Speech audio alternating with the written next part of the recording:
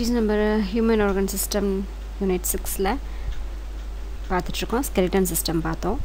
So அதில் axial skeleton, அப்பெண்டிகுலர் skeleton அதை பற்றி எல்லாம் பார்த்தோம். ஸ்கல் அதெல்லாம் நிறைய பார்த்தோம். இப்போ அடுத்து நம்ம என்ன பார்க்கலான்னு பார்க்கலாம். அடுத்த சிஸ்டம் நம்ம பார்க்குற சிஸ்டம் மஸ்குலார் சிஸ்டம். மஸ்குலார்ன்றது தசைகள். ஸோ அது சிஸ்டம் தான் பார்க்க போகிறோம். இந்த பாடி muscular system along with skeletal and nervous system is responsible for the body moments.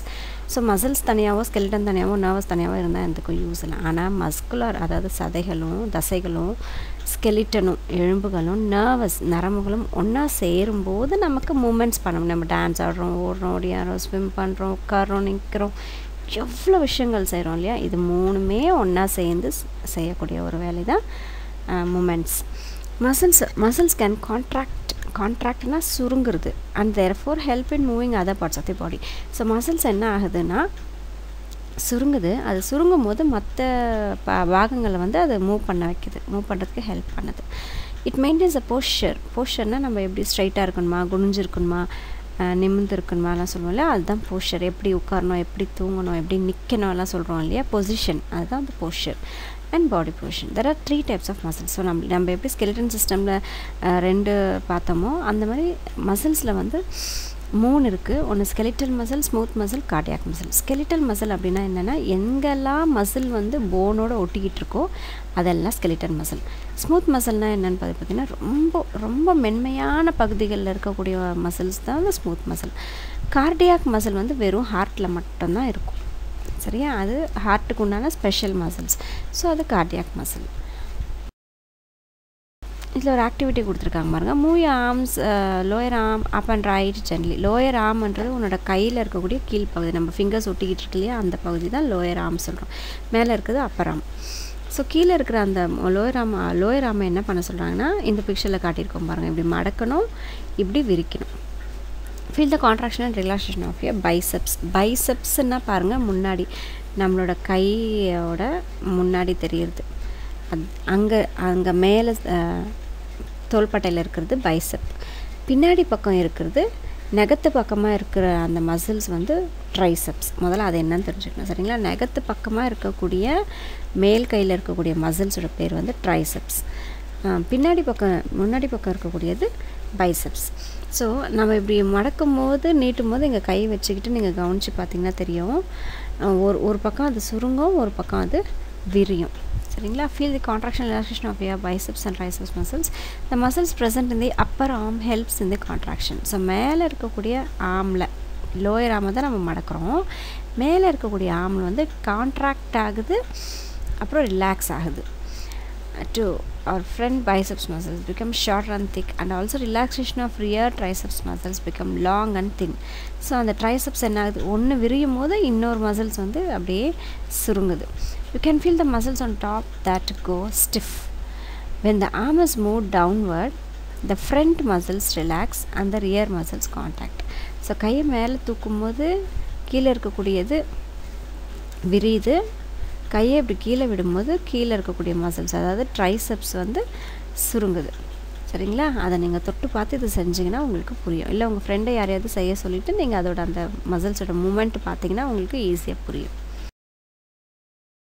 How to muscles work? Muscles வந்து எப்படி ஒர்க் பண்ணுது? இப்போ இவங்களோட கையில் கிளியராக தெரியுது பாருங்கள். மடக்கும் போது அந்த மேலே இருக்கக்கூடியது சுருங்குது, பின்னாடி அடியில் இருக்கக்கூடிய மசில்ஸ் வந்து விரியுது. அது ரிவர்ஸில் பண்ணும்போது இது விரியும், அது சுருங்கும். So muscles of the body can only full and they cannot push. So muscles வந்து இழுக்க மட்டும் தான் முடியுமே தவிர தள்ள முடியாது அவங்களால.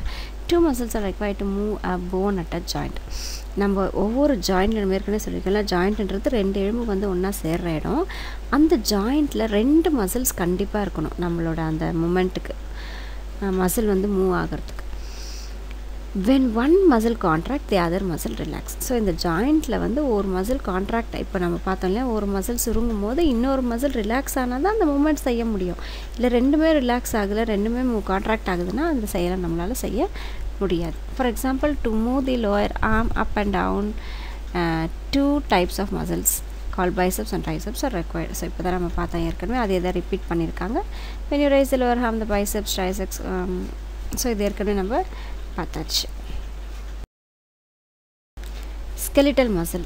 ஸோ இப்போ நம்ம ஃபஸ்ட்டு என்ன மசில் இருக்குதுன்னு பார்த்தீங்கன்னா ஸ்கெலிட்டல் மசில் இருக்குது. ஏற்கனவே சொல்லியிருக்கேன், நம்ம எலும்போடு ஒட்டிகிட்டு இருக்கக்கூடிய மசில் தான் skeletal muscle. Skeletal muscles of a body or attached to the போன்ஸோட ஒட்டிக்கிட்டு இருக்கும். They are called voluntary muscles. அதுக்கு இன்னொரு பேர் என்னென்னா வாலண்டரி. அதாவது வாலண்டரி மசில்ஸ்னால் நம்மளோட ஆக்ஷனை நம்மளே டிசைட் பண்ணிக்கலாம். Because they can be control by R. Example muscles of arm. இப்போ வாலண்டரி மசில்ஸ் அப்படின்னா என்னன்னு சொல்லி பார்த்தீங்கன்னா, இப்போ கைகள், கால்கள், நம்மளோட வாய் பகுதி எல்லாம் பார்த்திங்கன்னா நமக்கு தேவையான கை தூக்கலாம், தேவையில்லைன்னா கை விட்டுடலாம், தேவையான காலை தூக்கலாம், டான்ஸ் ஆடலாம், ஸ்விம் பண்ணலாம், பேசலாம், பேச வேணாம்னு தோணுச்சுன்னா பேசாமல் இருந்துக்கலாம். அப்போ அதெல்லாம் வந்து வாலண்டரி மசில்ஸ். ஆனால் இதுக்கு எக்ஸாம்பிள் என்னென்னு பார்த்திங்கன்னா, நம்ம கை, கால் எல்லாமே வந்து நம்ம எந்த செயலெல்லாம் நம்ம செய்யணும்னு நினைக்கிறோமோ அது எல்லாமே வந்து வாலண்டரி மசில்ஸ். அதாவது நம்மளோட கண்ட்ரோலில் அதை வச்சுக்க முடியும் நம்மளால். Smooth muscles. ஸ்மூத் மசில்ஸ் வந்து ஏற்கனவே நான் சொல்லிக்கிறேன், எங்கெல்லாம் ரொம்ப மிதமான, ரொம்ப மென்மையான பகுதிகள் நம்ம உடம்புக்குள்ளே இருக்கோ அது எல்லாமே வந்து ஸ்மூத் மசில்ஸ் இருக்கும். நம்ம ஃபஸ்ட்டு பார்த்தோம் இல்லையா. Smooth muscles are found in the Waals of the digestive system. Right சைடில் இருக்கக்கூடிய பிக்சர் பாருங்கள். டைஜஸ்டிவ் சிஸ்டம், நம்ம உணவு போயிட்டு உள்ளே போய் வெளியே வர வரைக்கும் இருக்கக்கூடிய அந்த ட்ராக் ஃபுல்லாகவே பார்த்திங்கன்னா ஸ்மூத்தாக இருக்கக்கூடிய மசில்ஸ் தான் இருக்கும். அப்புறம் யூரினரி பிளாடர், இந்த லெஃப்ட் சைடில் இருக்கக்கூடிய பிக்சரில் கிட்னி இருக்கும் பாருங்கள் மேலே, அதுக்கு கீழே பார்த்திங்கன்னா பிளாடர், யூரினரி பிளாடர். அது என்னென்னா பலூன் மாதிரி ஒன்று, நம்மள யூரினெல்லாம் போய் அங்கே தான் சேவ் ஆகும். அதுக்கப்புறம் நமக்கு டாய்லெட் வர மாதிரி ஃபீல் வரும்போது நம்ம அதுலேருந்து டாய்லெட்டை ரிலீஸ் பண்ணிடுவோம். ஸோ அதுதான் வந்து யூரினரி பிளாடர். அந்த யூரினரி பிளாடர் கூட ரொம்ப மென்மையான பகுதி, அதனால் அங்கே வந்து ஸ்மூத் மசில்ஸ் இருக்குது. அடுத்து பார்த்தோம் அப்படின்னா ஆர்டரிஸ் அப்படின்றது ஹார்ட்டில் இருந்து மற்ற எல்லா பகுதிக்கும் பிளட் எடுத்துகிட்டு போகிறதுக்கு உதவக்கூடிய அந்த பிளட் வெசல்ஸ், டியூப் மாதிரி இருக்கக்கூடிய அந்த பிளட் வெசல்ஸ், அதுக்குள்ளேயும் பார்த்திங்கன்னா ஸ்மூத் மசில்ஸாக தான் செய்யப்பட்டிருக்கும். இங்கே ஆர்டரிஸ்ன்றது ஹார்ட்டில் இருந்து மற்ற எல்லா ஆர்கன்ஸும் பிளட் எடுத்துகிட்டு போகிற அந்த டியூபோட பேர் தான் வந்து ஆர்டரிஸ். பட் அதான் இன்டர்னல் ஆர்கன்ஸ். இது மட்டும் இல்லாமல் இன்னும் சில பகுதிகளெல்லாம் கூட ஸ்மூத் மசில்ஸால் செய்யப்பட்டிருக்கு. They are called involuntary muscles. நல்லா ஞாபகம் வச்சுக்கோங்க. முன்னாடி நம்ம பார்த்தது வாலண்டரி மசில்ஸ், நம்மளோட கைகள், கால்கள் எதெல்லாம் நம்மளால் கண்ட்ரோல் பண்ண முடியுமோ அதெல்லாம் வாலண்டரி மசில்ஸ். இதை என்ன சொல்கிறாங்கன்னா involuntary muscles, because they are not control by R. இந்த இன்வாலண்டரின்னு சொல்கிறேன், ஏன்னா இது நம்மளால் கண்ட்ரோல் பண்ண முடியாது. இப்போ சப்போஸ் வந்து ஹார்ட் பீட் வந்து சுருங்க வேணாம், விரிய வேணாம், நம்ம நினச்சா விரிக்க முடியுமா, சுருங்க முடியுமா? இல்லை பிளட் வெசல்ஸ் வந்து பிளட் ஃப்ளோ ஆக வேண்டாம் அப்படின்னு நம்ம நினச்சா அது நம்மளோட பேச்சை கேட்குமா? கேட்காது. செரிமானம் பண்ணும்போது ஃபுட்டு வந்து இங்கே நின்று கீழே இறங்காத, வயிற்றில் மட்டும் நின்றுக்கோ, இன்டெஸ்டைனெல்லாம் இறங்காது அப்படின்னா இறங்காமல் நம்ம பேச்சை கேட்குமா? கேட்காது. அதுதான் வந்து இன்வாலண்டரி. ஸோ நம்மளோட பேச்சை கேட்கும், நம்மளோட கண்ட்ரோலில் இருக்கக்கூடியது வாலண்டரி. நம்ம கண்ட்ரோலில் இல்லை, அது தானாகவே செயல்பட்டுக்கிட்டே இருக்கும் அப்படின்னா அது இன்வாலண்டரி மசில்ஸ். ரொம்ப முக்கியமாக இதை ஞாபகம் வச்சுக்கணும். அடுத்து cardiac muscles. The wall of the heart is made up of cardiac muscles. So அந்த ஹார்ட்டுக்கு உண்டான ஸ்பெஷலான மசில் தான் வந்து கார்டியாக்னு சொல்கிறோம். They are capable of rhythmic contraction. ஏன்னா அந்த ஹார்ட் வந்து நமக்கு தெரியும் பம்ப் ஆகிக்கிட்டே இருக்கும், இப்படி உள்ளே போய் வெளியே வந்துட்டே இருக்கும், சுருங்கிறது விரிகிறது, சுருங்கிறது விரிஞ்சு நடந்துகிட்டே இருக்கும் இல்லையா. கண்டினியூஸாக நம்ம பிறந்ததுலேருந்து ஃபஸ்ட்டு நம்ம உடம்புல உருவாகிற முதல் உறுப்பு ஹார்ட் தான். ஸோ நம்மளோட உருவானது, அம்மா வயிற்றுல நம்ம உருவானதுலேருந்து நம்ம சாகிற வரைக்கும் ரெஸ்ட்டே எடுக்காமல் துடிச்சிக்கிட்டே இருக்கிற ஒரே உறுப்பு நம்மளோட ஹார்ட் தான். ஸோ இந்த ஹார்ட்டை வந்து நம்மளால் நினச்சா கண்ட்ரோல் கொண்டாட, நீ ரெஸ்ட் எடுத்துக்கோ ஹார்ட் அப்படின்னு சொல்லி நம்ம ரெஸ்ட் விட முடியுமா? அது நம்ம பேச்சை கேட்காது. ஸோ அது வந்து இன்வாலண்டரி மசில் அப்படின்னு சொல்கிறோம். ஸோ இந்த கார்டியாக் மசில்ன்றது ஹார்ட்டில் மட்டும்தான் இருக்கும், ஞாபகம் வச்சுக்கணும். The heart is a muscle and what to muscles two when they are tone. So நம்ம ஹார்ட் வந்து மசிலால் செய்யப்பட்டிருக்கு, நம்ம இப்போ தான் பார்த்தோம்.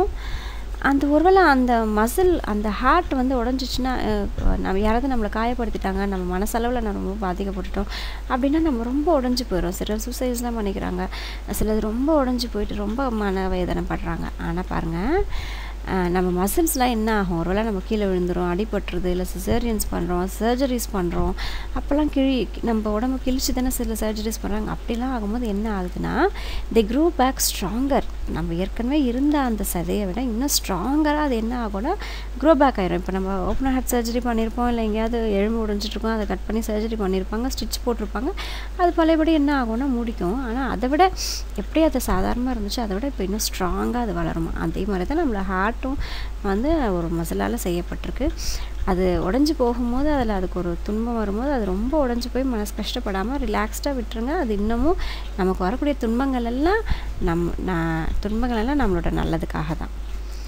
So thank you friends. ஹார்ட்டுக்கு தேவையான எல்லா விஷயத்தையும் சாப்பிட்டு ஹார்ட்டை பத்திரமா பார்த்துக்கோங்க. Thank you. Take care.